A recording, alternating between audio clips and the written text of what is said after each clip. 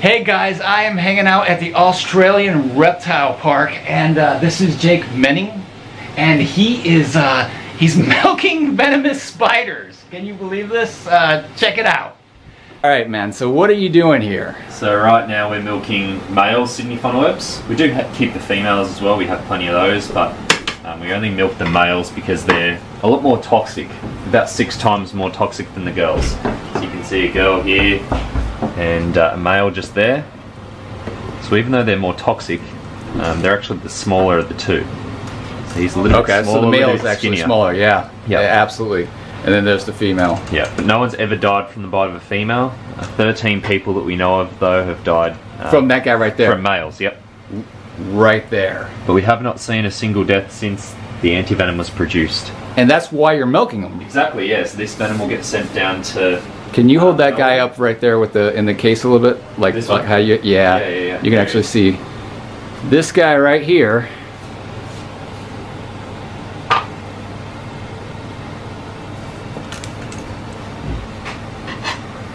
You can see how long the fangs are as well.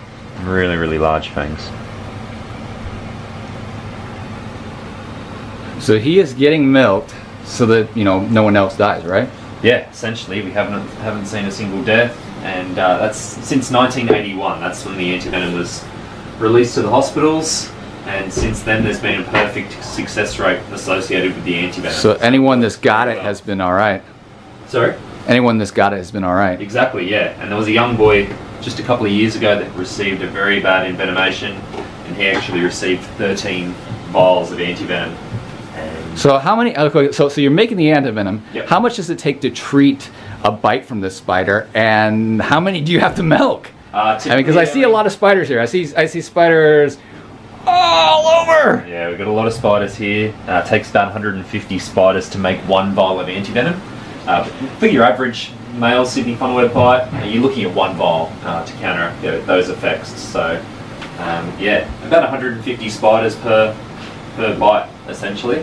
So it's a lot of work here for us at the park, a lot of man hours, but of course all. And you got to be careful so that you make sure that obviously you don't get bit, right? Exactly, yeah, that would be a bad day at the office, but fortunately they are a reasonably easy spider to work around and work with. They can't jump, they can't climb smooth surfaces, so we don't have to worry about them jumping out at your face or anything. They're pretty restricted once they're inside the jar. You see me blowing onto the spider as well. That's just stimulating them to produce that little bit more venom, which then becomes trapped. So that's actually like hooked to an air compressor right there? Exactly, yeah. It's like a little mini vacuum cleaner, and we just suck the venom up into the end of the pipette.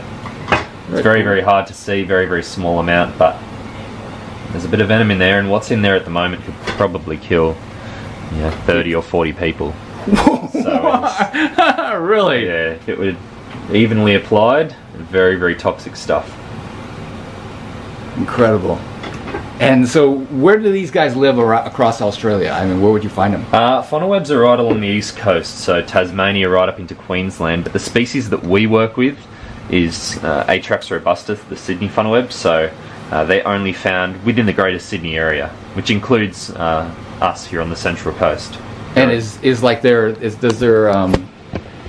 does their venom actually like change like based upon the species location, or yeah, so depending on the species will determine the toxicity of the venom. It just so happens that the Sydney variety, which is where the majority of people live within the Sydney area, and the one that people come into contact with most frequently, that's the most toxic of the lot.